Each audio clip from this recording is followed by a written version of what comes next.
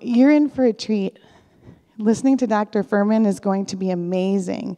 He will inspire you. He will share you. He's like an encyclopedia. He knows stuff. He remembers he remembers so much. You will listen, you will learn, and you'll be ready to start tomorrow. Dr. Fuhrman is a board-certified family physician, 6-time New York Times bestseller, author, and internationally recognized expert on nutrition and natural healing. Dr. Fuhrman has authored numerous research articles, published in medical journals, and is on the faculty of the Northern Arizona University Health Science Division. He serves as president of the Nutritional Research Foundation. In his hundreds of radio and television appearances, including The Dr. Oz Show, The Today Show, and Good Morning America, Dr. Fuhrman has educated millions of people on the long-range benefits of eating healthy. His 4 hugely successful PBS specials, which have raised over $30 million for public television, bring essential nutritional knowledge to homes all across America. He will be signing and selling his new books in the hallway after the meeting. Let me just take a look and make sure. Oh, there's some more angels I forgot to mention, and they're the people at the Wahl Wellness Center. One of them is here tonight. They take good care of people. They help make you healthy.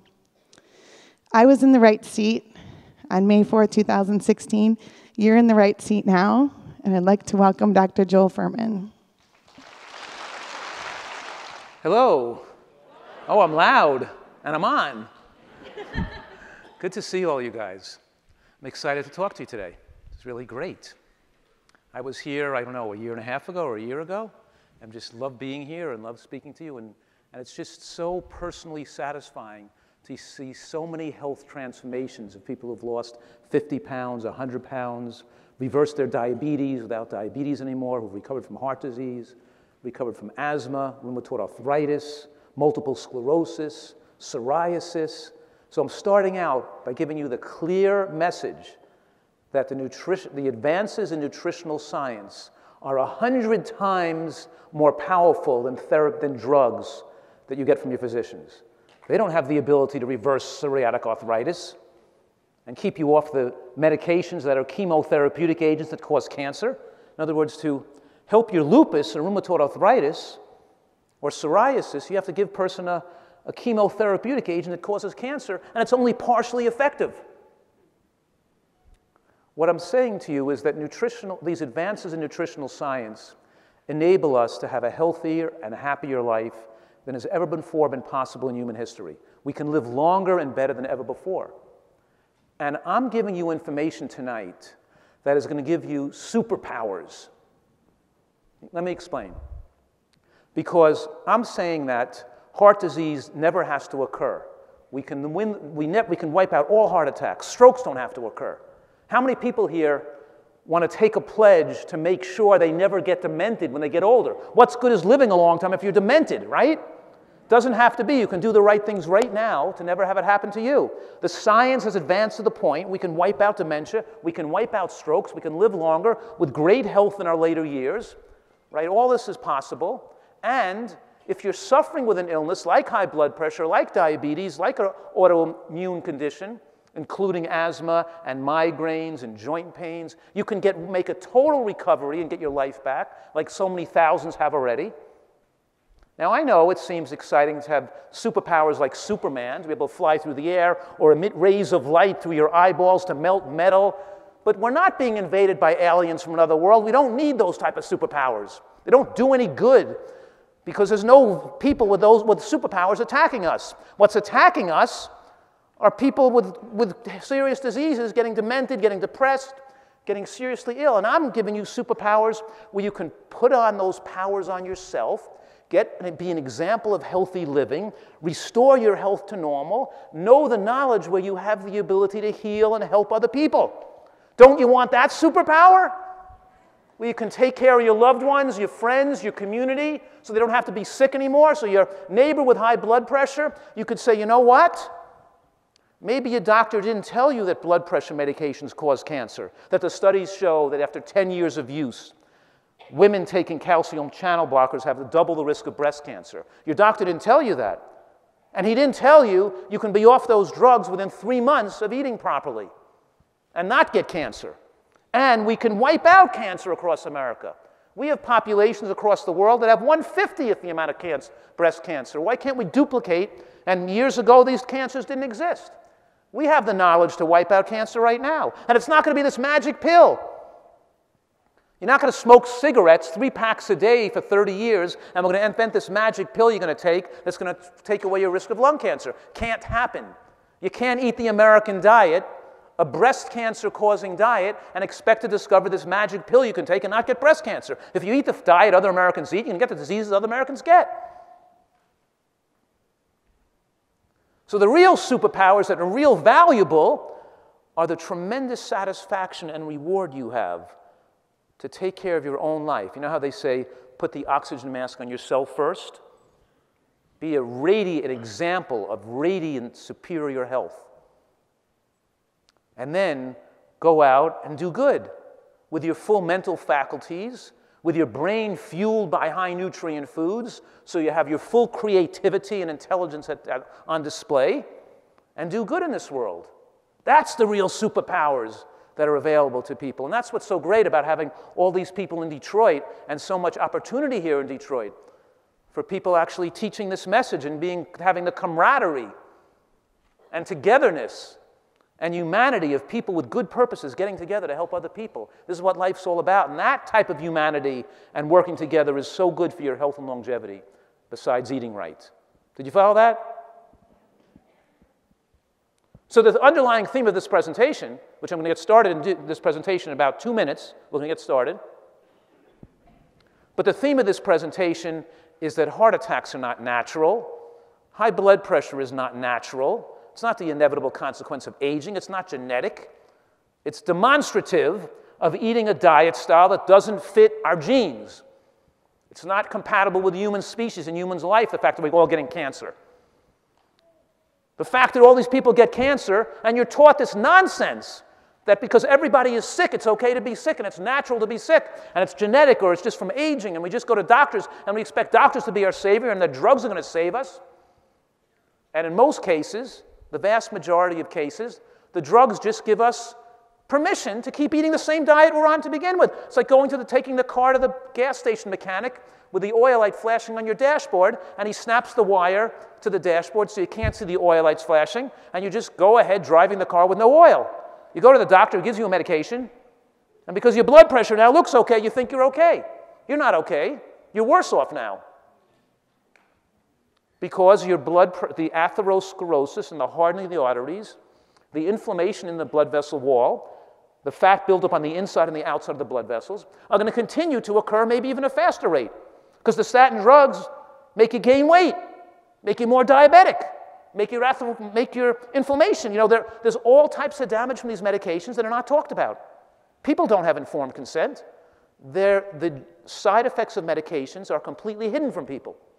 If they knew about them and knew how especially when you use them in conjunction with other medications, if people really knew the dangers, I bet millions of more people would more embrace nutritional excellence as a primary therapeutic modality. So I want you guys to start right now today. I want to see you take care of yourself so you achieve incredible health. So you totally disease-proof your body. You going to do it? Let's do it together, right? We got to do it. All right, you ready to get started with the lecture then? All right, let's get started.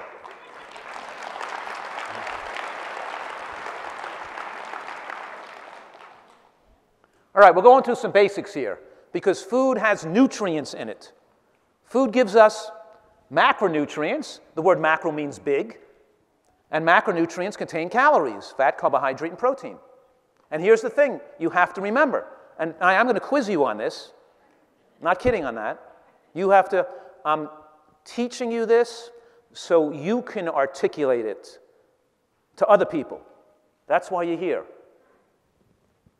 If you're going to learn it well and you're going to apply it to your own life, you have to be able to explain it. The more calories you eat in life, the shorter your life. Do I have to say that again? The only thing ever been proven in the history of science to radically increase the lifespan of all species of animals, including primates, and we're primates, is moderate caloric restriction in an environment of micronutrient adequacy. I'll say that again. Only one thing extends human lifespan dramatically, and that's eating less calories, assuming all the micronutrient needs are met. So that means you have to eat less fat, less carbohydrate, and less protein to live longer. And the more you eat those foods, the faster you die. Food also gives us micronutrients, vitamins, minerals, and phytochemicals.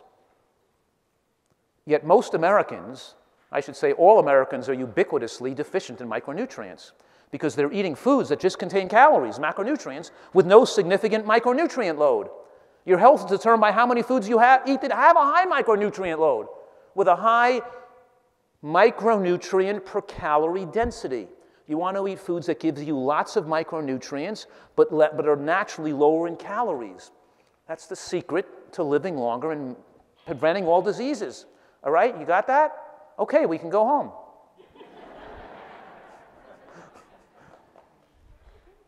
It's true, we can go home right now. You got it. Here, so the formula, the first principle of a nutritarian diet, it means that your health, your healthy life expectancy, how long you're going to live, and the quality of your life in your later years, is proportional to the nutrient per calorie density of the diet you eat all through life. You eat a diet with a high nutrient density, you live long, and you age slowly, and you live to be 100 years old without developing dementia. Whereas if you do the opposite and eat lots of high-calorie, low-nutrient foods, then the body ages rapidly and the brain cells are lost as you get older, and your brain becomes a mush of Jell-O. So,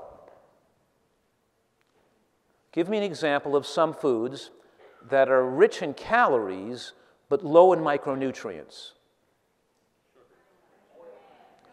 Sugar, French fries, pizza, eggs, that's right. Is that most of the foods that Americans eat don't contain many micronutrients, especially the antioxidants and phytochemicals that prevent cancer, because those are mostly in colorful plant foods. So the American diet consists of more than 50% of processed foods, like pasta and bread and salad oils and donuts and cookies and crackers and rice cakes and breakfast bars and chips and soft drinks and breakfast cereals. And am I going too quickly?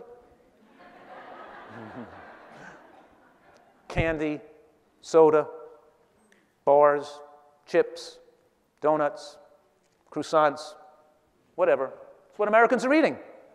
In certain parts of the country, they're eating 75 to 90% of processed foods. This is fast food, right? This is food with no nutrients in it. And then we eat about a third of our calories from animal products. And animal products do not contain a major micronutrient load. They're a rich source of calories. They're high in protein and fat, but they don't contain phytochemicals and antioxidants. And the 10% of produce we eat is really not 10%. It's closer to 5% because they consider white potato and French fries as part of that 10%, and ketchup as part of that 10%. About 5% doesn't meet the human's need for phytochemicals. The brain needs a continual supply of antioxidants and phytochemicals to prevent aging and destruction of brain cells. We don't get that on an American diet. All Americans lose brain cells rapidly in their age. They lose memory, they lose intelligence. You can't have an intelligent American over the age of 80 if they're eating like other Americans. And you know, how many Americans are overweight? Like all of them. Because authorities will tell you, scientific authorities and health officials will tell you that 66% of Americans were overweight, and now lately it's been 70%, but those figures are totally wrong because they base those figures based on a BMI of above 25 being classified as being overweight. And all long-lived societies, all blue zones, all areas of the world where people live around 100 years old, or where we have centenarians, always have BMIs below 23. You never have long life in a BMI of 24 or 25.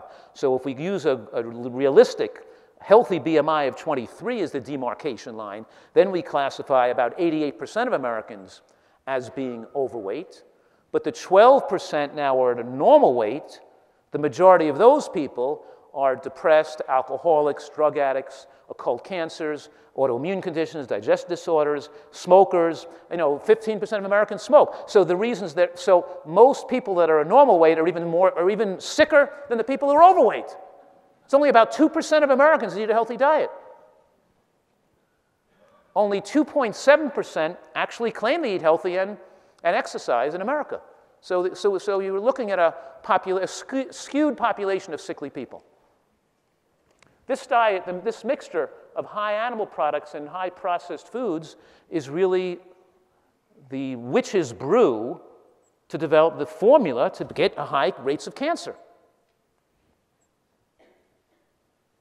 Fast food is particularly designed to addict you to want to eat more calories because it's rapidly absorbed into the bloodstream. That's why it's called fast food. You can access it fast, you can purchase it quickly, you can open the bag or the box and you can eat it quickly. It gets broken down and digested and absorbed into the bloodstream quickly too. It's full of salt and sugar, it contains synthetic ingredients and chemicals and toxins. It's things that Americans are eating. That makes it even worse.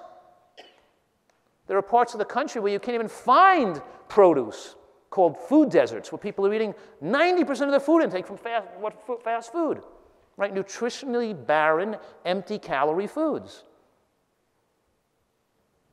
So let me go back for a minute, just to check that you're getting this. Let me stop here for a second. Because let's say I just ate 50 calories a day too much over my metabolic needs. Just 50 calories a day too much. One extra bite of a cookie. Is that so bad? A little bit extra calories? Well, yeah. 50 calories a day too much over a year times 365, that's, 3 pounds a year. For 10 years, that's 30 pounds. 30 pounds is 20 years of life lost over your ideal weight. What if I ate 50 calories a day too little compared to my metabolic needs? Then what's going to happen to me? Am I going to shrink? Am I going to become anorexic? Become too thin? Lose muscle mass and bone mass? Look like an Auschwitz victim? What's going to happen to me? What do you think? What? Nothing. You won't lose any weight. What will happen is your body will adjust.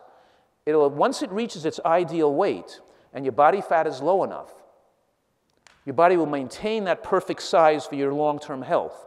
And as you cut back on calories a little below your metabolic needs, your body will slow down its metabolic rate by lowering the body temperature, by lowering the respiratory quotient, the amount of calories lost with breathing, by lowering the thyroid a little bit. It'll do everything in its power to slow the rate at which you're aging. So now, the fact that you're aging slower, your muscles and your bones will stay more dense as you age. You'll actually have stronger, more youthful, and vigorous tissues that are less likely to develop osteoporosis and sarcopenia, weakening of the muscles and bones with aging, because you underate calories a little bit. You maintained your youthful vigor. You didn't lose weight. You stayed there. You see, I'm saying this up front because most Americans are thinking they got to look for some fad or gimmick to speed up the metabolic rate so they can eat more food and not get fat. No, you have to slow down your metabolic rate so you can eat less food and not get too thin. Do you understand the difference? Because when you have fat on your body, the fat cells on your body are like a cancer-producing machine. Fat cells make your body insulin resistant. So your pancreas now has to work harder to make more insulin. Insulin is the primary fat storage hormone. It stores fat by causing cellular replication and cellular growth. It's a growth-promoting hormone. When you're fully grown and you have high levels of insulin circulating, those growth hormones promote cancer. And they're pro-angiogenesis. Do you know what the word angiogenesis means? Who knows what the word angiogenesis means? No, it's not the second book of the Bible. It's not it. What's that? No, angio means blood and genesis means to make. It means to make new blood vessels. So what happens is that insulin makes blood vessels grow to fuel the fat cells because the fats demands glucose and nourishment. They need oxygen to grow. Fat cells need to be sustained by oxygen and blood, and so the insulin makes fat cells grow and helps fat cells stay alive, and cancers work the same way. Fat cells secrete angiogenesis promoters themselves to call blood vessels to grow into them to make themselves be fueled, right? So insulin promotes cancer as it promotes fat growth, and fat cells promote cancer because they're angiogenesis promoters. But when you eat foods like green vegetables and beans and mushrooms and onions, these have anti-angiogenesis phytochemicals in them. Mushrooms are the most powerful anti-angiogenic food. Beans and soybeans and green cruciferous vegetables are anti-angiogenic, meaning they say, no way, Jose, I'm not letting you put fat on your body. They say, no way, Jose, I'm not letting angiogenesis occur. I'm not letting cancer cells just replicate and get their oxygenation and the nourishment their needs. I'm not going to let that happen to you. And they're bilingual. They say it in Spanish. No way, Jose. They say it like that.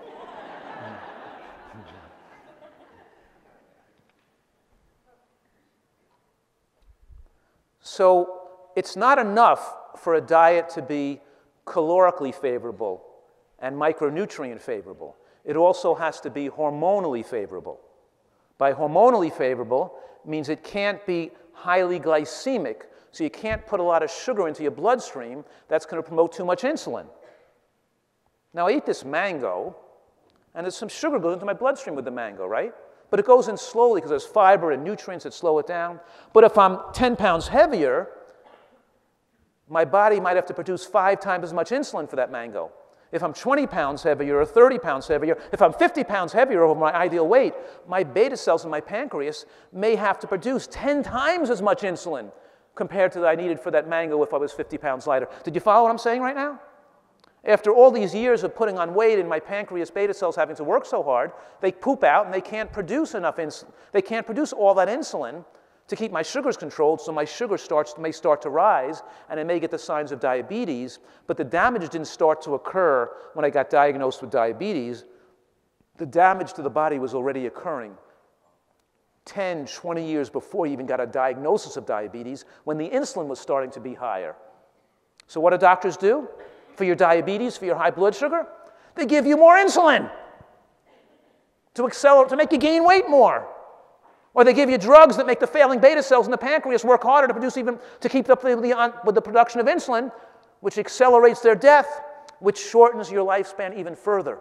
The Accord study was stopped because they showed that the people with diabetes who were set up to have more medical care, more doctor visits, more visits with the nurse practitioners and the diabetologists to get their sugars better controlled, more medications, were getting more severe side effects, more morbidity and more mortality, and dying off. Where those who weren't going to doctors with more out-of-control diabetes were living longer. They stopped the study. Does that show that it's better to let your sugars be out of control? Of course not. It's better not to have diabetes. It's just the drugs are not the answer. It's not better to have a higher blood sugar. It's better to have a lower blood sugar. But pushing it down with drugs don't solve the problem. It complicates the issue. Because the drugs make you gain weight, make you become more diabetic, and make the failing beta cells have to work harder anyway. It's a nutritionally created disease. You can't solve it with a drug. And the drugs give people permission slip to keep eating the same diet that caused the problem to begin with. And the drugs give you more appetite and make you want to eat more. Mostly what doctors do, even though physicians are great in emergency situations, mostly what doctors do is treat chronic dietary-induced diseases with medications. It's mostly what they do. And so what they do is not really worthless, because worthless is not a strong enough word, because what they do is worse than worthless. Did you follow that one? It's actually mostly harmful. Harmful is worse than worthless. Worthless is not accurate. The only way you can achieve good health is by you taking charge of your health destiny, of you controlling your own health. You can't expect to buy health in a pill or a bottle, or have it given to you with medical care. It's not access to medical care that's the problem. It's access to produce that's the problem. It's access to information that's the problem. It's being brainwashed with wrong information that's killing people and preventing tremendous human tragedy. And people eating this junk food that causes death. So here's the word glycemic load. It means not the amount of glucose that enters the bloodstream from the food. It has to do with how fast the glucose enters the bloodstream from that food. Because when the sugar enters the bloodstream very fast, and a lot enters in that first hour, the high glucose excursion in the bloodstream damages brain cells. So every time you have that donut, every time you have that ice cream, you're causing brain cell damage. And if you feed it to your children, they're losing their intelligence and their creativity. You're dumbing them down. And that candy consumption in childhood is not only linked to lower intelligence, but it's also linked to adult violence, criminal behavior, drug abuse, and drug addiction. Did you get that? 1/5 of Americans are mentally ill. 1/5. As if it's some kind of luck involved or your bad situation in life. The link between, and the studies show that 2 servings of commercial baked goods or fast food a week doubles the risk of depression. We have children committing suicide. Last week, a girl committed suicide in the high school bathroom. Fast food and junk food and candy causes brain damage and causes severe depression and mental illness and causes people to take their own life. When the food enters the bloodstream, when the glucose enters the bloodstream so rapidly, it not only damages brain cells, it also stimulates dopamine in the brain, which is the same addictive stimulation that you get when you take opiates or cocaine. It stimulates the brain, and over time the brain becomes dopamine insensitive. So you desire more stimulation, and your life, you live for that stimulation. You live for getting done with work. So you can go home and drink alcohol or go eat or pig out, go to restaurants and buffets and have ice cream and fast food and fried foods, or to snort cocaine or to smoke cigarettes or to drink alcohol or to party. All your pleasure in life comes from pigging out or trying to stimulate get dopamine stimulation in the brain. It starts with Halloween and birthday parties and kids hiding their candy in their dresser drawers or their night table or under their bed and sneaking candy. They start to destroy their brain function. You're no longer losing your creativity, losing your intelligence. Once you're an addict, the addictive drives drive your decision-making in life. So you're no longer in control of the bank. You lost the keys to the safe. Because you're not in control, the primitive brain wanting its addictive satisfaction drives you. It's like a little baby, "Wah, I want my bottle." You're just living for that addictive stimulation because these foods that are absorbed into the bloodstream rapidly take over the brain. I know all these people that say, "Oh yeah, I'm smoking cigarettes. Oh, I have too much stress in my life, or my wife smacked up the car, or my son flunked his exam, or my husband lost his job, blah, blah, blah, blah. It's not the right time to quit." As if the addiction, first of all, of course it's not the right time to quit. It wasn't the right time to quit today or yesterday. It was time to quit was 2 years ago, 3 years ago, 4 years ago. They always had some excuse why it wasn't never the time to quit, right? And the addiction doesn't make your stress better. It derails your ability to deal intelligently with stresses, to solve them, to be creative, to perform better at your job and your career, to be loving and thoughtful to your family. It makes you more angry. It even makes you more violent. It makes you lose your temper more. The addiction takes away your ability and is the major cause of your stress in life. These people who are overweight and say, "I can't lose weight now. I don't want to eat healthy now. I'm going to wait because I'm too much stress right now." That's their addiction talking. That's how addicts talk. And the more junk food you eat, the more you're an addict.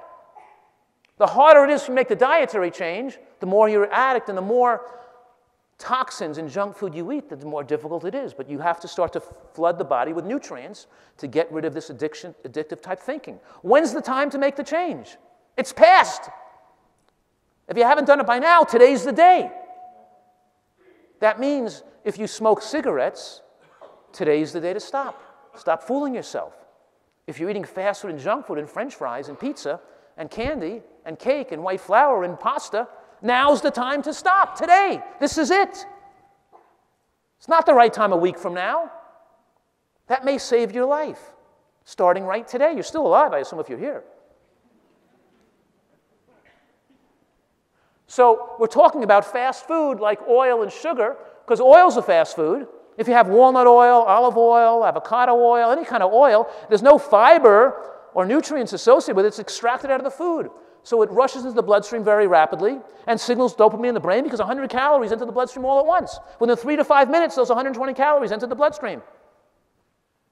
If I had white flour, a piece of chocolate cake, those 200 calories of sugar would enter the bloodstream within 5 minutes. That's 50 calories a minute, or 40 calories a minute into the bloodstream. If I had 200 calories of beans, those 200 calories of carbohydrate would enter the bloodstream over a 4-hour period. That's 1 calorie a minute. You don't need much insulin to deal with 1 calorie a minute compared to 40 to 50 calories a minute. Are you following me?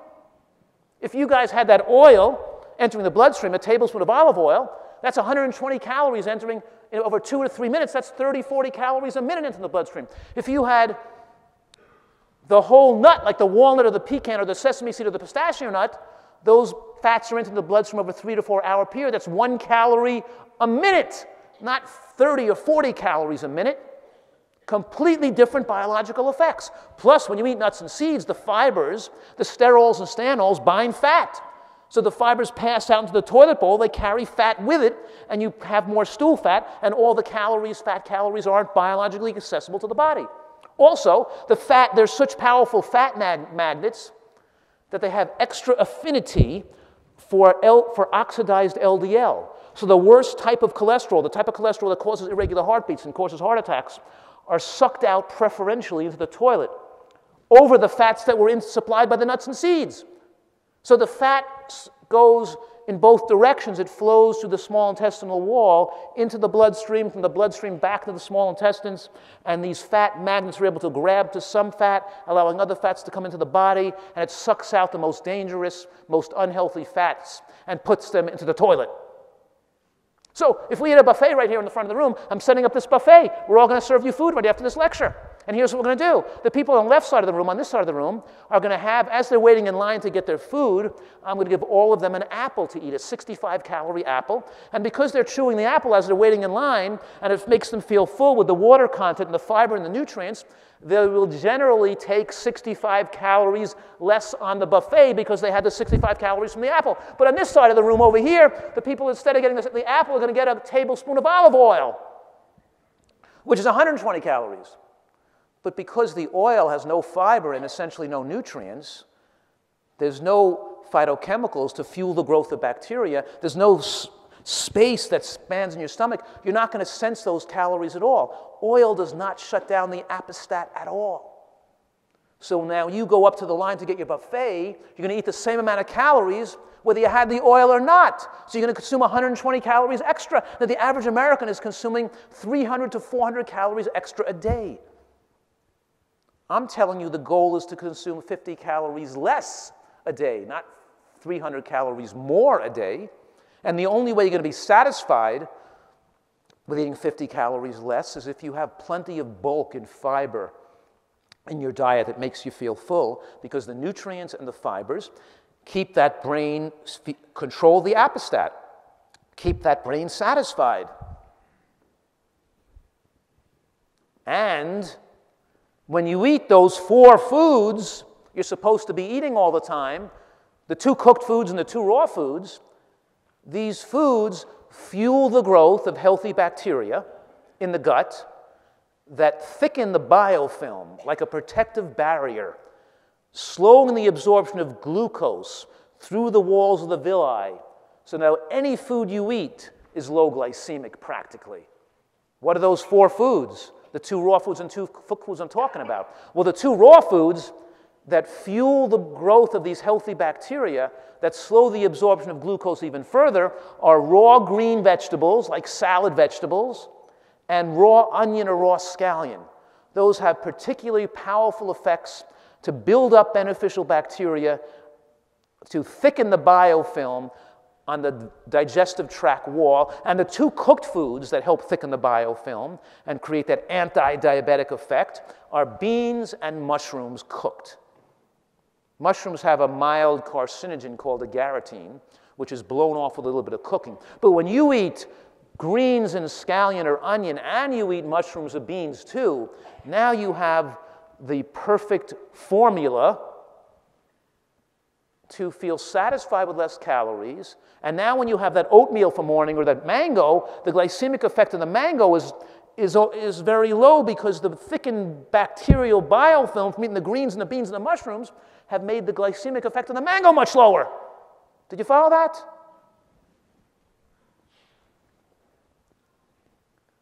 Your body is a miraculous self-healing machine designed to be at its perfect weight and its perfect health and its perfect strength and its full mental faculties for 100 years if it's fed properly. Disease is not predominantly genetic.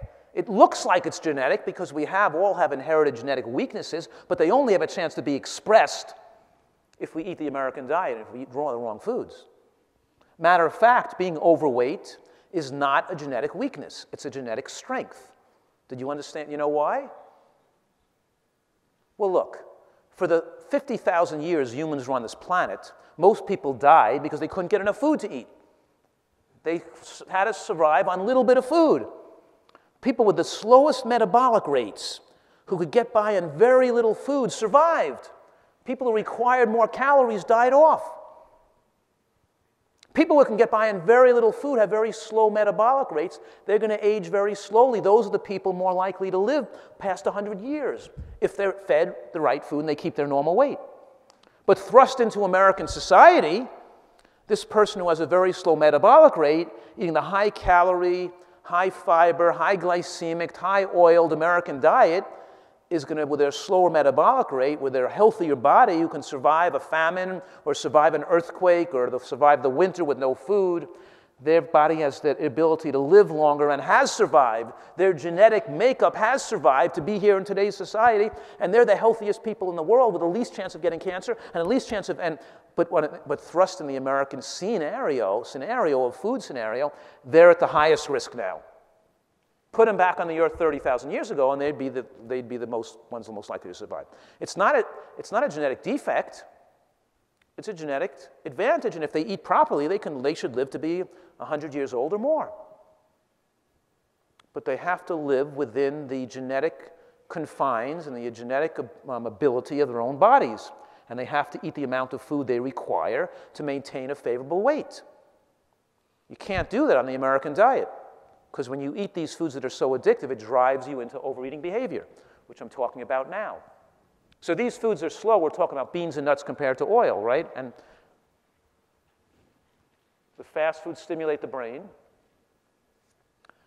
These fast foods that you buy in a fast food restaurant also contain carcinogenic substances.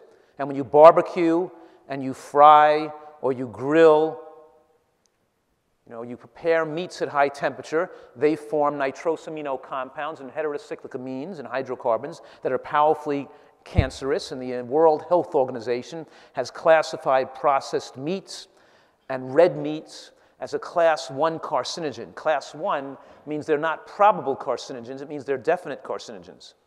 These are well established to be carcinogens, and these toxins build up in our tissues. We build up the glucose. The high excursions of glucose from eating high glycemic carbohydrates stick to your tissues. You know how the diabetics get blind? They get nerve damage in their feet. They develop kidney failure. It's because the buildup of those AJEs, they get glycoproteins formation. You build up glucose moieties attached to proteins on the body. In other words, you build it. These advanced glycation end products are toxic, and they build up on your tissues, and they destroy people who are diabetic, but they also destroy all of us who are not diabetic as well. AGEs cause us to age faster when we eat foods with high glycemic carbohydrates like white rice and white bread and white sugar and all these things people are consuming. These high glycemic carbohydrates. So these foods have a powerful link to cancer. I always say, the whiter the bread, the sooner you're dead, right? You guys know when you buy a French fry in a fast food restaurant, that French fry has been heated in oil that's been heating for hours, forming aldehydes and other carcinogenic compounds. And people say, so French fries are incredibly powerful cancer-causing agents. People say it's not that bad, you just have fast food in moderation. It can't be that bad to have one serving of French fries a week. Well, what does one serving of French fries a week happen?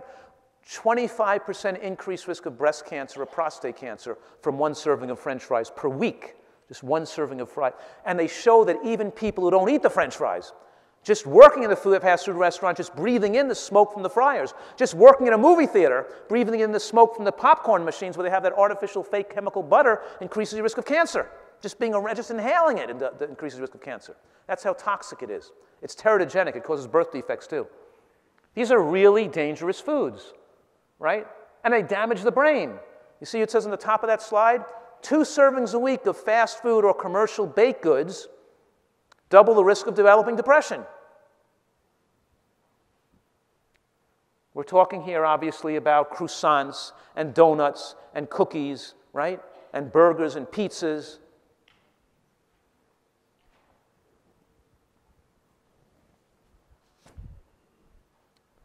Remember I told you about 15 minutes ago?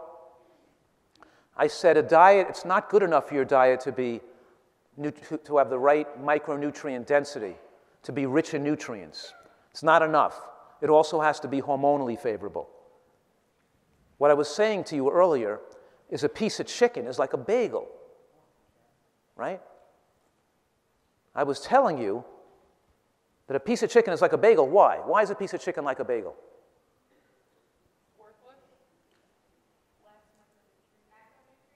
Right, they're both rich sources of calories or macronutrients, but neither one has a significant micronutrient load. They don't contain the phytochemicals and antioxidants to prevent cancer. They're just a source of macronutrients with no micronutrients.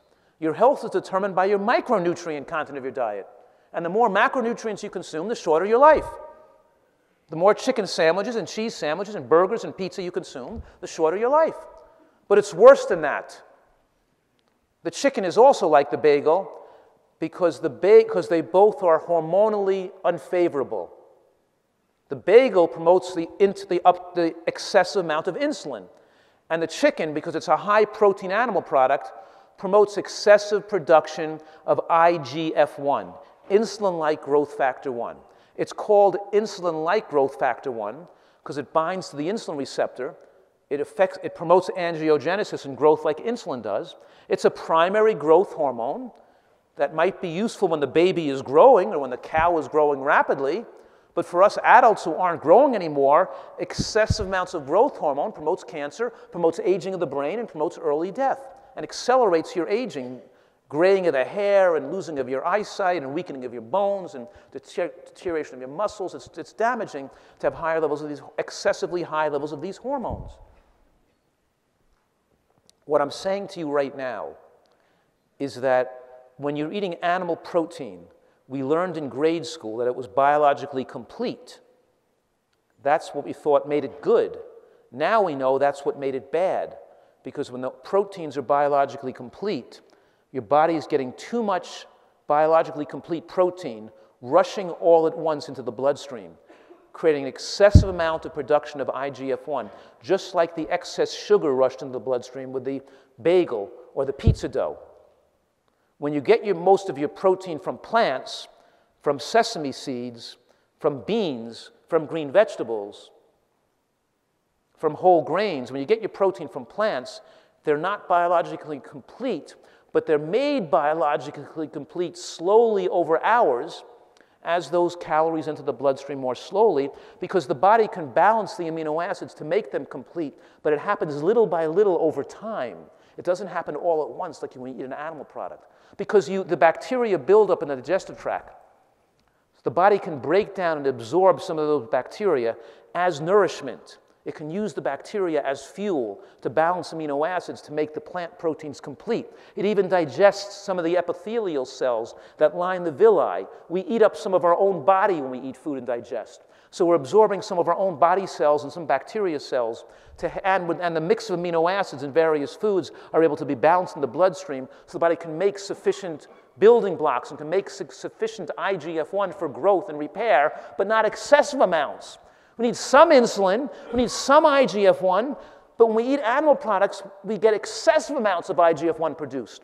When we eat plant proteins, we get a more reasonable amount that enables us to age slower.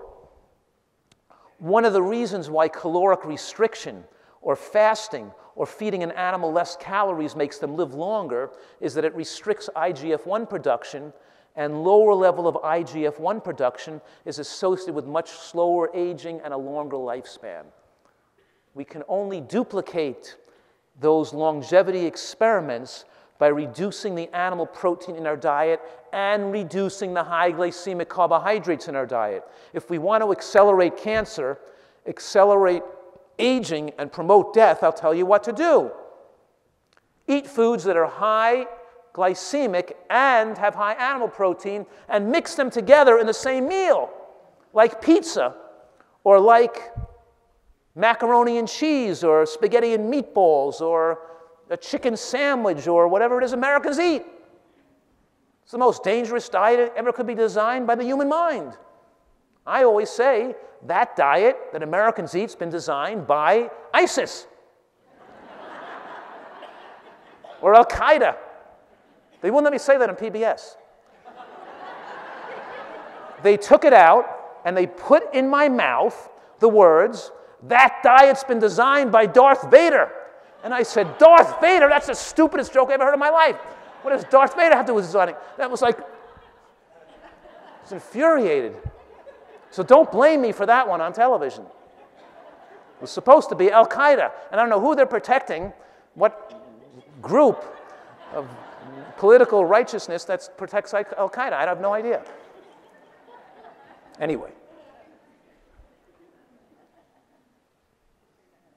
Episodic high glucose damages the brain and shrinks the brain. That's why you're demented, because you're eating all the sugar. So I said to you, the chicken's like the bagel.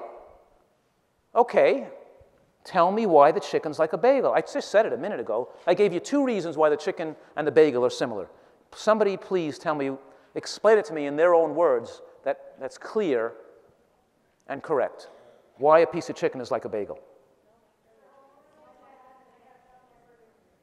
Okay, 2 people said, because neither one has a significant amount of micronutrients. Okay, that's one reason. What's the other reason? What? Chicken doesn't cause the insulin rush. Yes, because they're both hormonally unfavorable. The bagel gives you too much insulin, and the chicken gives you too much IGF-1, which is like insulin. That's correct. You got it. So we can go on, right? Because when you eat these foods, you get this dopamine surge in the brain, and you also build up these toxins, and they build up, they build up toxic waste matter in the body. So when you're not eating the food, your body can detoxify, and you can feel sick. Because when you stop snorting cocaine, you feel worse when you're trying to get off the cocaine. When you stop smoking cigarettes, you feel bad when you stop the cigarettes. When you stop drinking 10 cups of coffee a day, you feel bad when you're off the coffee. You feel worse when you're not putting the toxins in your body, because when the toxins are coming out of the body, that's when you feel ill, not when the toxins are putting in. You feel better when you throw the toxins in. You feel worse when your body's trying to repair. Repair causes discomfort. That's why things are addictive, because you don't want to deal with discomfort, so you keep smoking and snorting and eating and drinking, right? Most people are so addicted they can't even sit through a lecture like this without putting something in their mouth.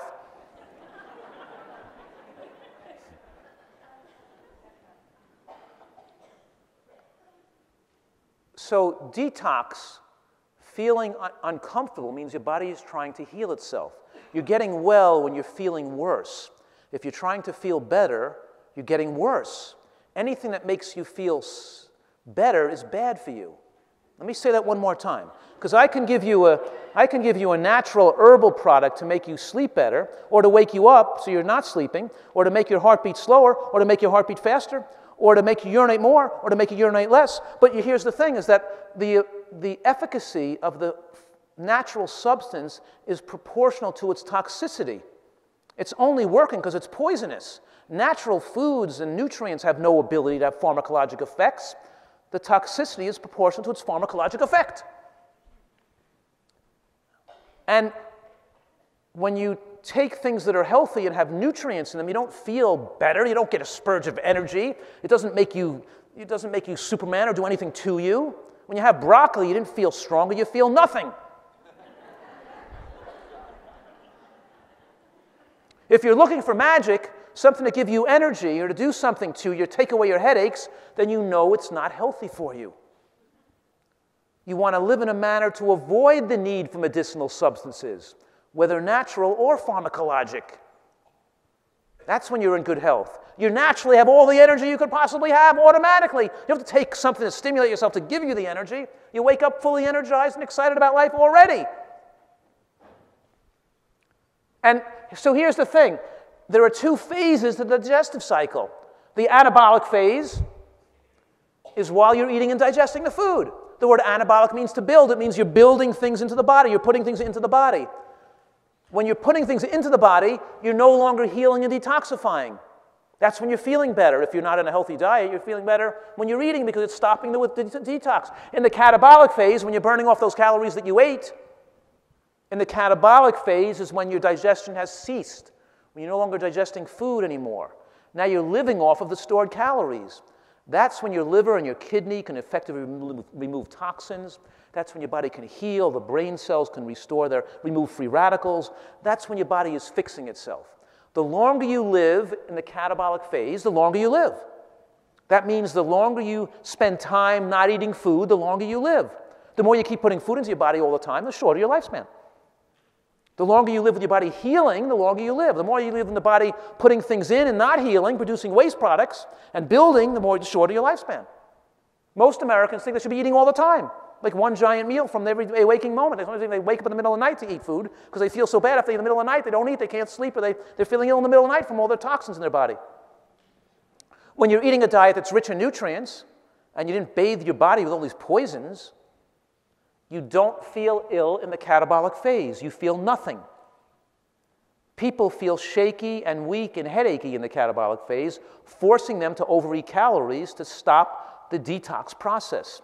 People on an American diet are forced to keep eating all the time, otherwise they feel so fatigued, and they think their fatigue is hunger. Fatigue is not hunger. Fatigue doesn't come from lack of calories. It comes from detoxification from bad diet. Then you eat more food to get rid of the fatigue. So these symptoms of headache and weakness and stomach cramps and headaches and shakiness and anxiety and fatigue are not hunger. They're detoxification symptoms from eating poorly, and if you feel them, you're not healthy. So most Americans go on this diet where their glucose pipes up, they're digesting food in the anabolic phase, and then when they finish digesting food, when the glucose goes down, in that straight line in the middle called the catabolic phase, now you're living off of glycogen because the brain needs glucose to function. And now you're surviving when you're not eating and not digesting, you're surviving on the glycogen that's been stored in the body, in the liver, in the muscle tissues. But most Americans don't get to live off that stored glycogen because the minute they enter the catabolic phase, the minute digestion stops, they start to feel ill. And they feel better if they eat again. So they eat again. Or they eat such a big meal with so many hard-to-digest calories, they're overeating on cheese and meats, and they eat such a big meal, they keep digestion going all day practically until they get to the next meal. They got to keep the body in the anabolic phase all day long.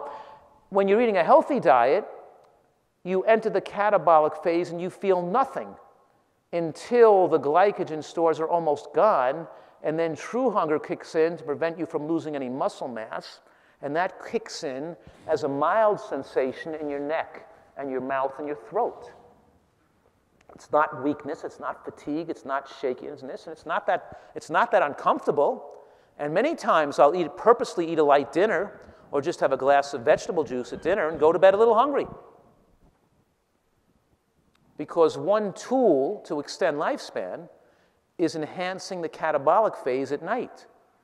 Matter of fact, a recent study had women with breast cancer followed for 10 years, and those that had a 13-hour window between the end of finishing dinner to the start of breakfast the next morning decreased their risk of breast cancer recurrence by about 30%. They didn't improve their diet. They didn't eat less calories. They needed better calories.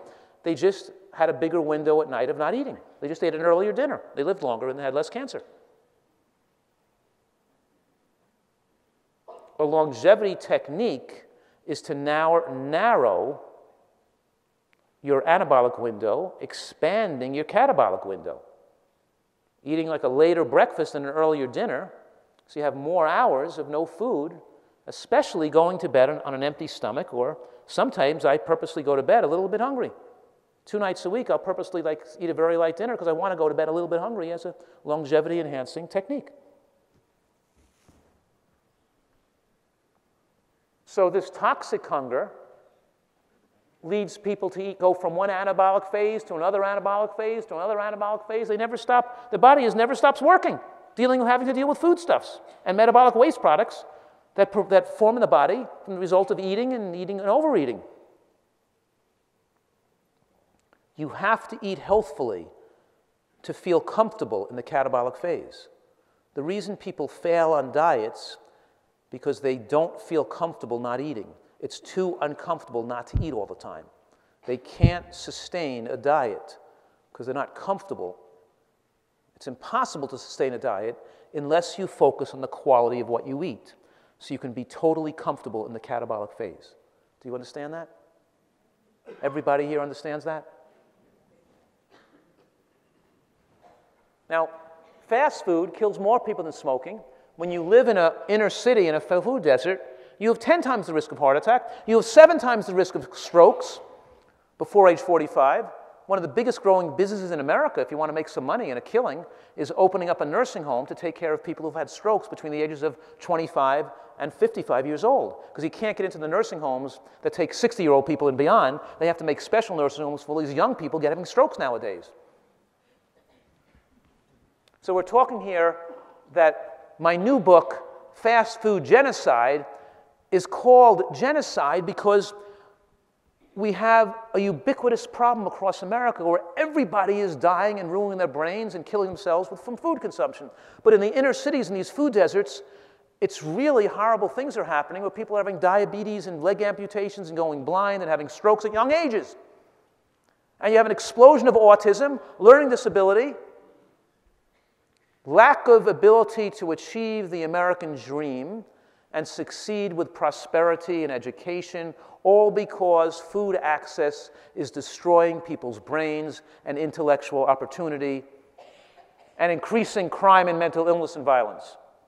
Fast food and junk food and candy destroys the brain. It doesn't just destroy your liver and your kidney and your circulation and your heart. Your brain is very vulnerable to these foods.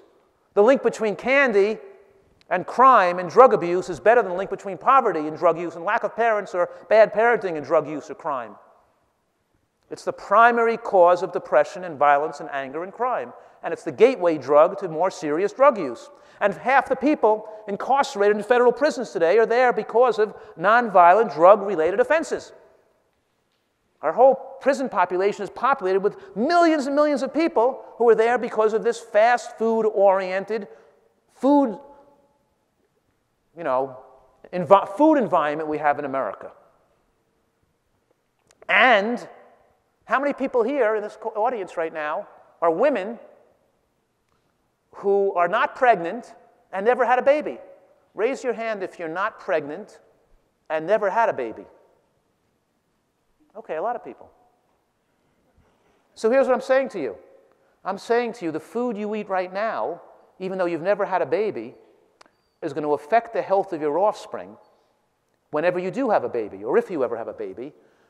That health of that baby, the intelligence of that baby, whether they have learning disabilities, attention disorder, autism, mental retardation, childhood cancers, autoimmune conditions, or brain tumors, are linked to the diet you eat before you even conceive the baby.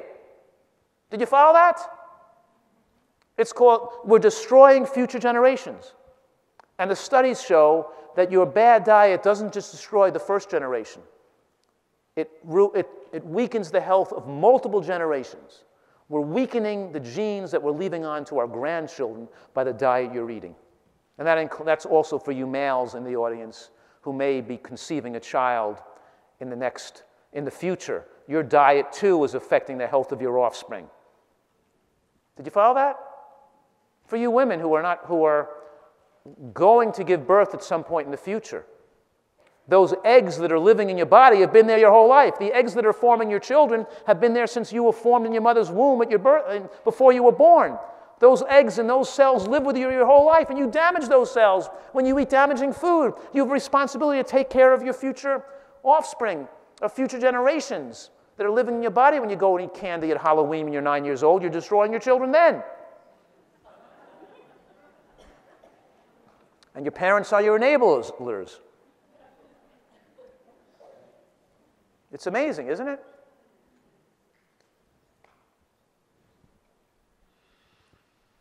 So we're taught in medical school, right, that these urban populations have double the risk of heart attack and 80% higher risk of stroke and increased risk of dementia and 4 times likely to have kidney failure. All this stuff we learn is based on bigotry and falsity. Because when we really look at the data, it's not that this color of your skin had anything to do with this stuff. It's not about race. We look at Caucasian populations who don't have access to good food, who are in areas of the country in the South who are eating poorly. You see the same high rates of disease and violence and crime and depression. Did you follow what I'm saying? Genetics, color of your skin has very little to do with it. It's what we're putting in our bodies. It's what foods in the environment around the people that they're taught to eat. It's all about educating people about what to eat and having equal access to the proper food to eat. The whole point here is we've got to work together to really give people equal opportunity, and it has to start with taking care of your own health first, and then reaching out to help other people. This should be reading, writing, arithmetic, and nutritional science taught in school, because the one most critical thing that affects your destiny, your life, your intelligence, your prosperity, your happiness, almost all the good things you deserve in life is dependent on the quality of food you put into your body. It's as simple as that. And if you don't do that, if you don't put in good quality food into your body, then you're insane, or you become insane. One of the two. Look at this. Scientists examining the impact of food deserts, areas where there's mostly convenience stores and no produce availability in areas of Chicago, so that those overweight individuals in those areas who develop diabetes in the food deserts lose 45 years of potential life is lost. Isn't that amazing? They're losing more than half their life because of food. Yet I'm saying that these individuals with obesity and diabetes would have been able to live to be 100 years old if they ate right. There's nothing wrong with them. There's nothing genetically inferior about them. When black Americans were freed after the Civil War, there were more centenarians and more long-lived people among the black population than there was among the white population. They were achieving educational achievements and moving up in the economic ladder. And then, of course, we had pellagra, which was high in the South, which caused rednecks and violent attitudes, which precipitated and exacerbated violence against blacks. And of course, their success made a lot of violence in the Jim Crow laws and the eugenic movement is a big story, a big part of human history. But the point I'm making now is what we're learning today by medical authorities and into the institutions of learning, that people with different skin tone are more likely to be sick is not true. It's the diet is the problem, not your genetics or your race. Matter of fact,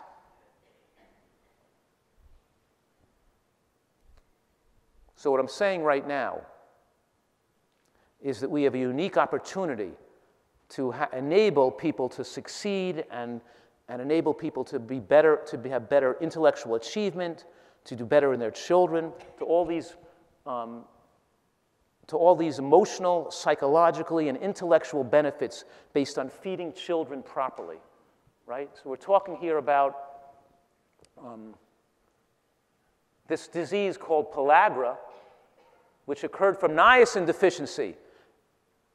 In the South today, we still have higher areas where they eat more fried food, more processed foods, more heart attacks, more strokes.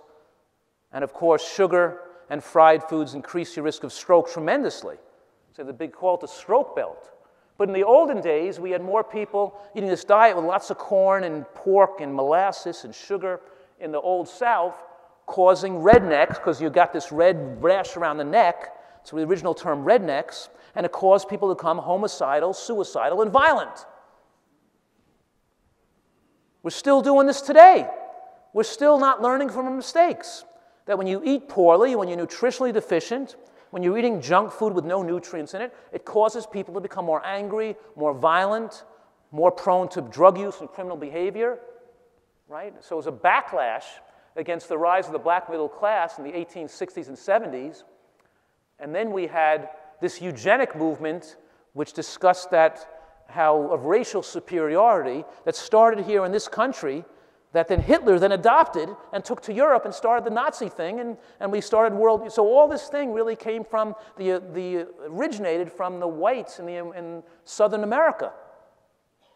Did you follow that? That the Nazis picked up on. During the Nuremberg trials, Nazis were defending themselves by pulling these textbooks written by Americans that talked about the superiority of the Aryan race that started in this country. So the brain's under attack. We're talking here about lower intellectual performance, lower IQ, autism, and the fact that parents are bringing donuts to soccer games, taking their kids at birthday parties. Who has the courage? You know, we have such low self-esteem that we can't stand up for what's right if we're afraid the way people are going to think of us in some way that isn't favorable. You'd rather have a birthday party and serve other kids poison. You'd rather bring your donut to the soccer game so you look like the other mothers look. You don't want to stand up for what's right and serve banana ice cream made with frozen bananas and macadamia nuts with some fresh vanilla bean powder at the birthday party, with a birthday cake or made from pineapple and zucchini and carrots, a delicious, chocolate cake. In other words, you can make incredibly delicious gourmet food. Every eating occasion, every public eating occasion, every social occasion, every party, every birthday party is an opportunity to be courageous, to stand up for something. We're only going to save America. We're only going to save our healthcare crisis. We're only going to stop the crime and the tragedy and the leg amputations and the blindness and the needless deaths and the diabetic epidemic and all these people getting ruined and destroyed, is if every person stands up as an example, takes good care of their own health, and doesn't permit other people to eat unhealthfully, and doesn't enable people to eat unhealthfully because they want to be like everybody else.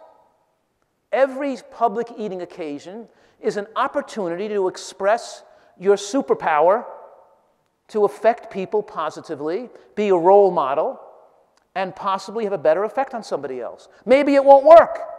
You don't give up. Maybe it'll take 10 tries for one person to be helped. Doesn't matter.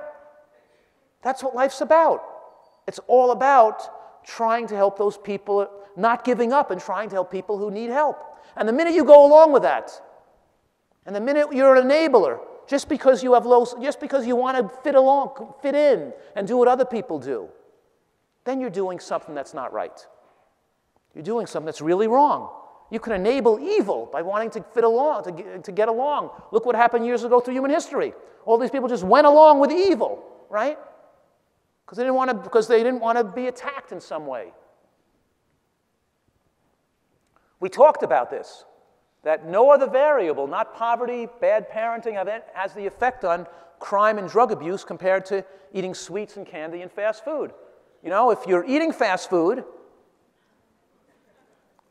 and you're still taking in burgers and fries and candy and those foods, then you're either insane right now or you're going to be insane soon. But addictions don't want to die. And change is anxiety-provoking. It takes some time. There's some discomfort when you start doing this. There's emotional discomfort because you're giving up that addiction. But you have to do it today. No more excuses. It's not your stress in your life. You can handle your stress of medical school better if you're eating right. You can handle the stress of your problems with your job if you're eating right. You have better brain function. You think more clearly. You remember things more. You're more creative. Get rid of you solve your stress problems better right now if you eat right now and you drop that excess weight. Start dropping at least 2 pounds a week.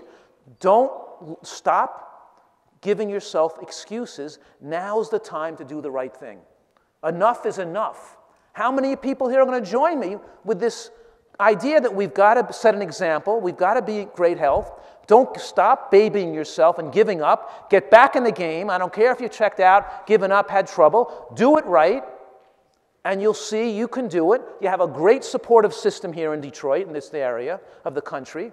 You can have food, you can have meetups and dinner parties, and you have other people supporting you. There's no longer reason to commit suicide with food. We know too much today.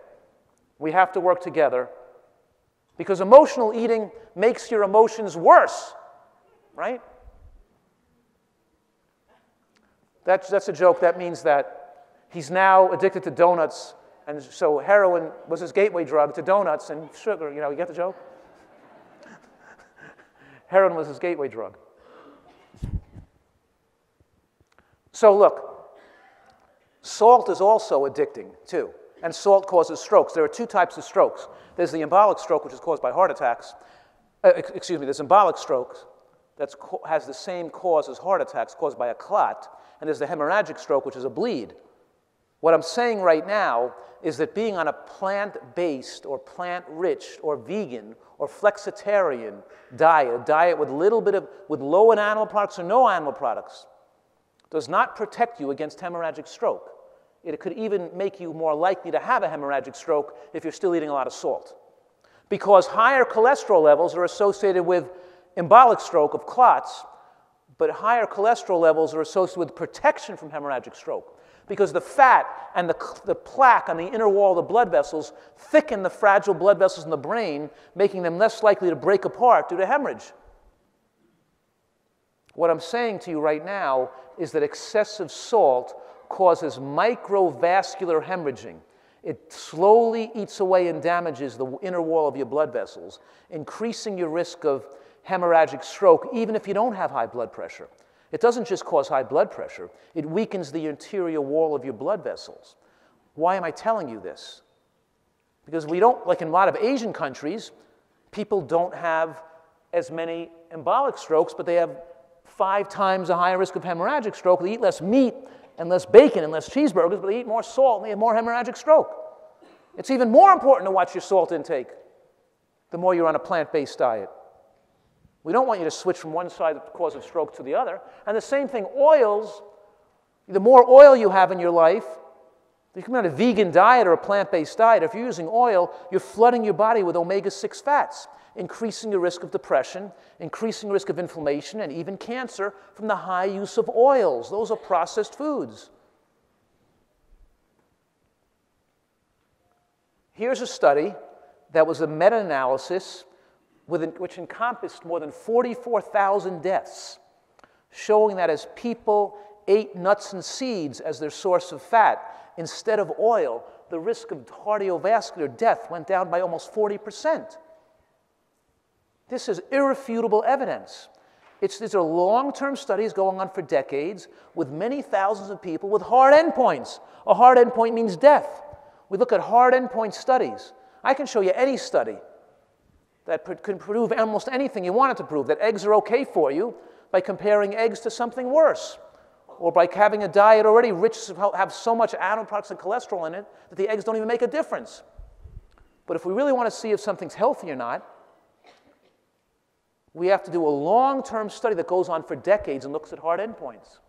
And we know that diets low in nuts and seeds or low in fat increase the risk of both cardiovascular death and cancer death, and they shorten lifespan. Even the Seventh-day Adventist study done on vegans and near-vegans showed that those vegans eating a diet without nuts and seeds or less nuts and seeds had a shorter lifespan than vegans who ate nuts and seeds. And it even showed that flexitarians eating some meat who ate nuts and seeds lived longer than the vegans who didn't eat nuts and seeds. Did you follow that?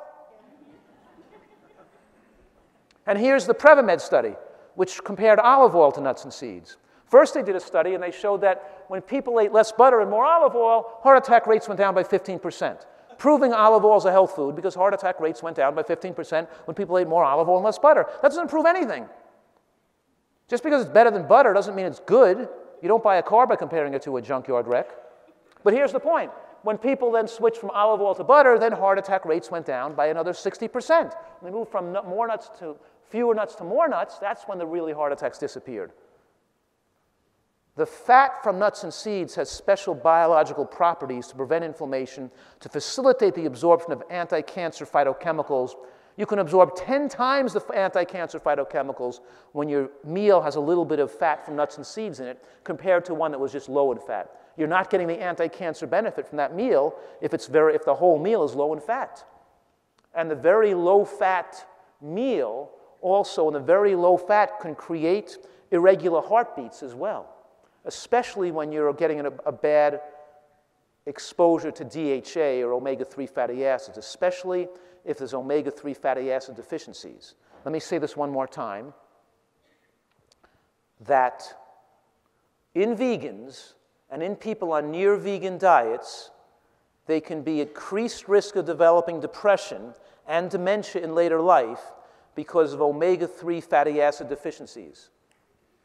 And it's very critical not to make those mistakes because in some meta-analysis, combination studies, it shows that long-term vegans have more depression than non-vegans. Now, of course, plant foods prevent depression, and processed foods cause depression. It's not the only cause of depression. Whether vegans have more depression or less depression is almost irrelevant because nobody should have depression. We shouldn't have a high exposure to get depression in either group. But the cause of depression in a vegan population is very often the lack of omega-3 fatty acids like EPA and DHA because some people don't produce enough EPA, especially DHA, from the short-chain fatty acids in their diet. We did a study on 166 vegans who were not supplementing, and over 2/3 of them were shown to be DHA deficient. And those that were not DHA deficient were not the ones eating a lot of walnuts and flax seeds and restricting oils. It really was based on differences in genetic conversion enzyme. It was so some were deficient and some were not, based on genetic difference in genetics, not based on what their diet was like.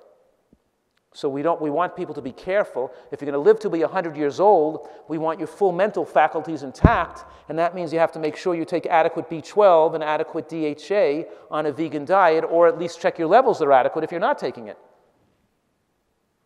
Now, I have this acronym on the board, GBOMS, which stands for greens, beans, onions, mushrooms, berries, and seeds. Because the reason it's so important to memorize that acronym is because these are the foods that show the most powerful protection against cancer. For example, take any one of these foods individually, like flax seeds or chia seeds with their lignans. Studies show that women who have breast cancer, who eat a little bit of lignans every day, reduce their risk of recurrence of breast cancer by 71%. Their lifespan increased. They didn't die of cancer. Same thing, when people had onions in their diet, especially raw onions, they showed between a 55 and 88% reduction in cancer. Studies on mushrooms show that women who ate one mushroom a day had a 64% low risk of breast cancer. What if we put together a diet style with a full portfolio of all these foods that have been shown in scientific studies to prevent cancer individually? What if we eat a diet that includes all these foods together? Then we can really wipe out cancer. And we're even showing that people with early-stage breast cancer and early-stage prostate cancer is reversible, just like heart disease is. When people eat a diet, and we're doing a study right now at Northern Arizona University where we're recruiting thousands of women. It's called the Nutritarian Women's Health Study. We're in the process, we've already recruited more than 2,000 women already part of the study. We want to get 10,000 women in the study. We're looking to recruit more women to join the study. And all you have to do to join the study is go to nutritionalresearch.org, nutritionalresearch.org, and click on the tag for the Nutritarian Women's Health Study and read the information about how to join. You get written information. You join in forums and groups. You're instructed on getting instructions on how to eat G-bombs, if you're eating G-bombs every day and trying to encourage you to eat better health, and we're tracking these women over decades to show that we can protect against breast cancer, and we're even encouraging lots of women who have breast cancer, especially early-stage breast cancers, to join the study and to show that they can survive and prevent recurrence or recover from cancer. So we're taking all adult women, whether they're healthy or not healthy, as long as they're pledging to follow a nutritarian diet that includes these G-bombs. And we talked about, remember we talked about the resistant starch in beans and their slowly digestible starches, and they fuel the microbiome, that one of the most important things we've learned in the last 10 years about human nutrition is how beans have such protective properties to prolong lifespan due to their content of slowly digestible starches that don't require much insulin, and their high levels of resistant starch, including split peas of high levels of resistant starch that fuel the growth of protective microbiome. Now, brown rice is no longer a food recommended by myself for people because it's contaminated with arsenic. White rice is too high glycemic, and brown rice is too contaminated with arsenic because the shell of the rice, the hull that makes it brown, picks up arsenic like a sponge. I do eat some rice, but I buy it from a special company, more expensive rice that's grown in wild marshes in Canada and Minnesota that are knocked down from canoes knocked down with wooden sticks into canoes. That's really grown very wild. It's the commercially raised rices that have the arsenic in them. And the Consumer Reports did a whole report on the arsenic content of rice. And besides the rice being contaminated, the animal products are contaminated, the chickens are contaminated, the eggs are contaminated. They're contaminated with flame-retardant chemicals that cause cancer as well, that cause thyroid disease, because the chickens have the flame-retardant chemicals in their bedding, and they peck at them and they eat them, and the flame-retardant chemicals are in the eggs. And they feed the chickens arsenic to prevent worms and bacteria, and then the arsenic in their poop they use as fertilizer. So they're fertilizing the vegetables and the rice with arsenic-containing chicken poop. You only want to eat rice that's fertilized with wild duck poop, not chicken poop.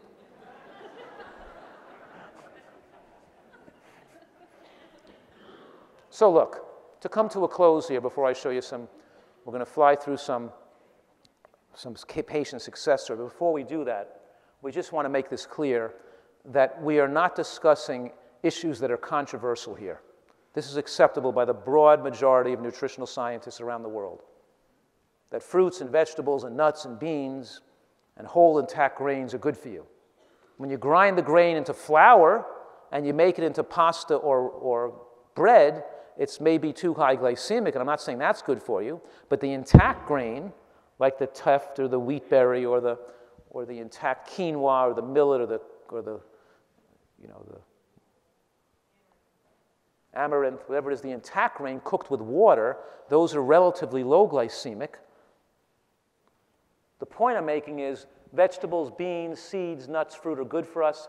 Excessive amounts of animal products, everybody recognizes those excessive amounts of animal products today cause disease, but the general public doesn't accept what the preponderance of evidence in the nutritional literature shows because there's so much messaging out there that's just lying to people and tricking them and scamming them.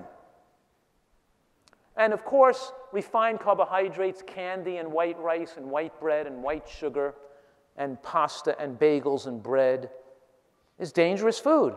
It doesn't just cause obesity, it also causes cancer and dementia and hemorrhagic strokes. White foods are dangerous. Don't trust anything that's too white.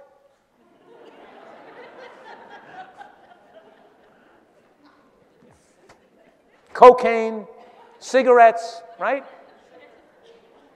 What's all that other stuff people snort and snuff and inject and everything? I don't know, I'm not up to it. Anyway, here we're talking about, I want to make something clear so you really understand that nobody's taking a risk. I strongly object to the irresponsible vegan message that people don't have to worry about fatty acids. That's not true. A vegan diet has the potential to accelerate the risk of dementia and depression if you're fatty acid deficient. That means that you have to, so we show that brain shrinkage occurs when people have an omega-3 index below 4. 3.5, you already had shrinking parts of the brain leading to decreased memory and dementia later in life. In other words, when your omega-3 index is low, you're at increased risk of dementia. And if you're not going to get cancer and heart disease and strokes, you're going to live a long time, you might as well keep your mental faculties intact by making sure you're not DHA deficient on a vegan diet. I'm not saying everybody is low in DHA in a vegan diet. About a third of people are not. But it's irresponsible to tell people they don't have to worry about anything on a vegan diet. They do have to be concerned about this and to make sure that they don't become DHA deficient. Now, they make DHA from algae, and you don't have to eat fish to get it. And if you don't want to take the supplement, then you don't have to take a supplement, but at least check your blood to make sure you're not deficient then. Don't just bury your head in the sand because your nutritional guru told you didn't have to worry about it. There's too much irresponsible and incorrect information going out there in the vegan community that's playing Russian roulette with people's lives. That's irresponsible and egotistical because people don't want to admit that they're wrong or don't want to change their viewpoints when more science becomes available. And that's how we get these diets going on for years and years, telling people not to eat any fat in their diet, for example. So we don't want people to shrink their brain, right? The recent research showed that 64% were insufficient. And a nutritarian diet is vegetable-based, not grain-based. And there's no reason why you have to avoid nuts and seeds, whether you have heart disease or not. You have to avoid excess calories. Doesn't matter. You don't have to, it's not that fat calories are more dangerous if they come from a whole food. But you do have to get rid of your body fat. You do have to eat the right amount of food and not overeat on fattening food or overeat on nuts and seeds. You have to eat when you're hungry and not eat when you're not hungry. You have to eat healthy foods and eat reasonable portions of food and not recreationally eat all day long. And you can't be healthy if you're overweight. To be healthy, your BMI has to be below 23. Any significant fat storage in the body puts you at high risk. All oils are dangerous. They're, of course, more dangerous when they're cooked, but oil is dangerous.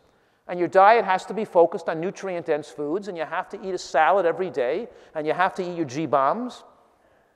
And part of the fun is learning these delicious tasting recipes and improving your taste and your smell so you enjoy eating more, not less. And animal products has to be limited or eliminated to very small amounts, or not at all. And nutritional excellence powerfully protects against disease. And if you have a disease, get rid of it. If you're sick with a chronic illness, don't be satisfied that you're going to have it the rest of your life. Get rid of it. And you can do it. I'm going to skip this. I'm running out of time. I'm going to skip this, how animal protein shortens lifespan for multiple generations. And we show this with animals that are carnivores. If they eat more animal protein, it prevents the prey animal from being decimated by shortening the lifespan of the predator animal, and it shortens the lifespan of multiple generations so the prey can recuperate and repopulate their population. I know this idea of building growth and making bigger with animal protein is one of the biggest fallacies in nutrition, almost as bad as this idea that olive oil is health food, right? All this ridiculous information we're learning, because high-protein diets cause death. Here's a study on 6,000 people followed for 18 years, showing a 4-fold increase in cancer death and a 75% increase in total death rate from people eating more animal products compared to people eating less, or less than 10% of calories from animal products. Here's a study on 443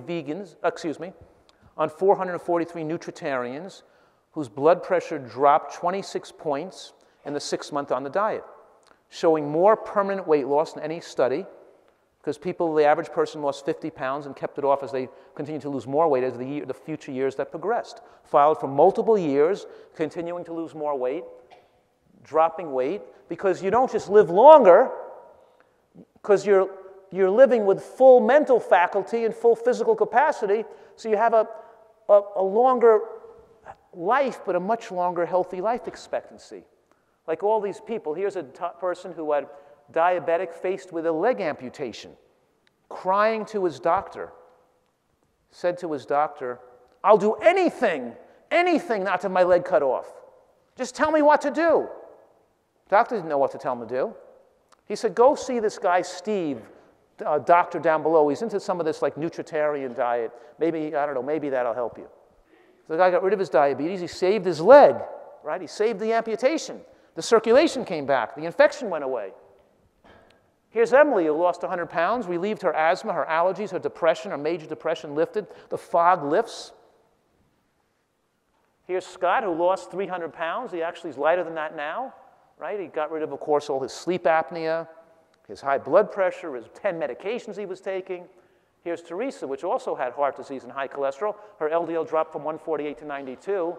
Got rid of her heart disease, her high blood pressure, her pre-diabetic syndrome. Here's Bill, a food addict. Lost 100 pounds, off his medications for heart disease, blood pressure, cholesterol, and diabetes. Here's Steve, who lost Steve and Tara. The 226 is what she weighed. The 447 is what he weighed. 1 year later, she lost 80 pounds the first year. He lost 220 pounds that first year. 220 pounds in 1 year he lost. It's not a typo. That's real. Their daughter Chloe lost 32 pounds, got rid of her asthma. Got rid of his sleep apnea, his diabetes, his heart disease went away, his chest pains went away. And you know what really thrilled about this? Really thrilled? You guys know, I said the same joke last year. The dog. He's finally got room to sit in the car.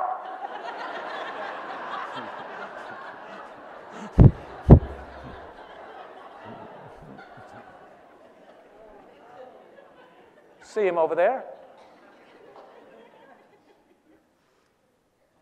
Look, the power to change, the power to transform America is in our grasp. You've got a huge opportunity here in this area of the country with so many thousands of people embracing healthy eating and plant-based eating. This can be, you guys can work together to take this even further, right? To be an explosion of good health, an explosion of positivity. Setting up, get recognized for what you're doing here. Every person here who's not in perfect health, I want to see you next year 60 to 80 pounds less, right? I want to see you off your medications and back. I want to see you all living examples of phenomenal health. That's how we're going to change America, by changing ourselves. We need teachers, and we need truck drivers and postmen and librarians and athletes and media people and educators, and we need everybody. And they're not going to come from the government. It's not going to come from the politicians that are affected by lobbyists and the dollars of who their constituency is and who's paying their salaries. And it's not going to come from, it has to come from the people. It has to come from you guys. And it has to come from people who take great care of their health. It's not easy, but it's worth it. And we have to bring healthy eating to people who are more vulnerable. We have to transform America's inner cities into zones of nutritional excellence. This can only happen with us all working together. And I get a lot of satisfaction and personal reward from being able to help, and I've changed the lives of millions of people. It's unbelievable. But you get the same satisfaction from helping 10 people. It's not about the number. The whole point is, it's better than winning the Olympics. What I'm saying for you guys is to get that feeling of satisfaction from taking care of your own health and being able to articulate the ability to help other people and improve their nutrition too. And you can only do it if you're a great example. You can't do it if you don't walk the walk. Keep your mouth shut unless you walk the walk, unless you're doing it yourself. You can't tell a person, a doctor who's smoking cigarettes isn't going to convince another person to quit. A doctor who's significantly overweight isn't going to convince another person to be in great shape, right? You've got to be in great shape yourself to convince other people. So a lot of you already purchased Fast Food Genocide. I've written 12 books. This book took me a long time to prepare, about 4 years, one of the most difficult books, and I really think it's very fascinating. I gave you a little touch of that information tonight, but I think that I feel very strongly and very passionate that with this information becoming more known, we can really have an impact on saving human lives and decreasing all the tragedies we see around you. So just before I go, I want to ask you a question. How many people have had somebody that they know and their family member or their loved ones been stabbed with a knife? Raise your hand. Stabbed with a knife. Raise your hand. Okay, 3 or 4 people. How many people shot with a gun? Somebody in their family or their loved ones or their extended family that's been shot with a bullet and either killed or maimed or damaged with a bullet? Raise your hand. Oh, a couple of people, like 2 people. Okay, that's good to know. Good to know. All right, now how many people here have a loved one who either has had diabetes or heart disease or a stroke or cancer? Raise your hand. Oh, shoot. We got to get out of that neighborhood. Here's the point. That's a dangerous neighborhood to live in. You got to get out of that neighborhood right away. Get someplace safe immediately. Right? You guys get this? How can we live in that neighborhood anymore? How can you tolerate that? How can you see so many sick people around you anymore? How do you stand for it? How do you keep your mouth shut with this going around you? So you guys have to develop the expertise. We need your brains and your voices and your intellect and your mouth to spread this message. All right, I'm done. Thank you.